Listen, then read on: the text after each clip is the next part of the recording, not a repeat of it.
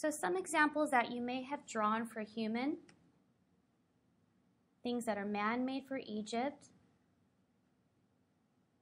maybe the pyramids. Another human characteristic of Egypt that you may have drawn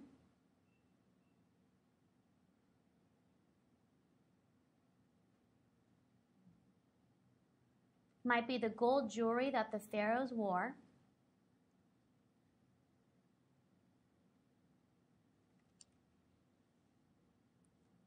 Another physical characteristic of Egypt that you may not have thought about, but it is human-made,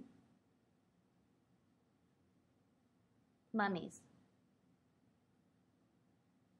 And yes, it looks like a gingerbread, but it really is a mummy. Okay? Now I'm going to give you just a couple minutes to go ahead and write and or draw some physical characteristics of Egypt, things that are nature-made, that are specific and important to Egypt.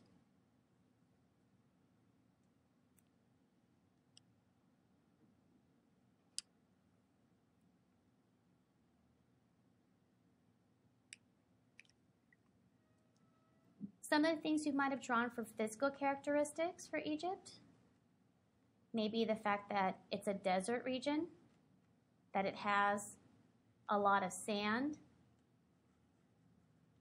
You could have drawn sandstorms. Another really important physical characteristic for Egypt, because this is what allowed them to be able to live in that desert region, the Nile River.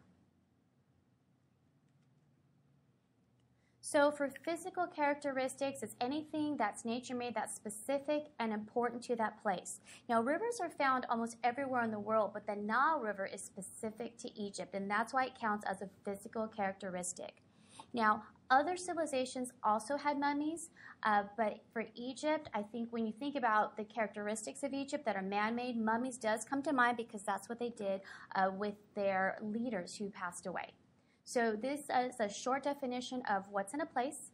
If you'd like to rewind and take some more notes or refine your notes, that's fine. Don't forget to bring it to class tomorrow so that we can go over it and apply it to our current unit.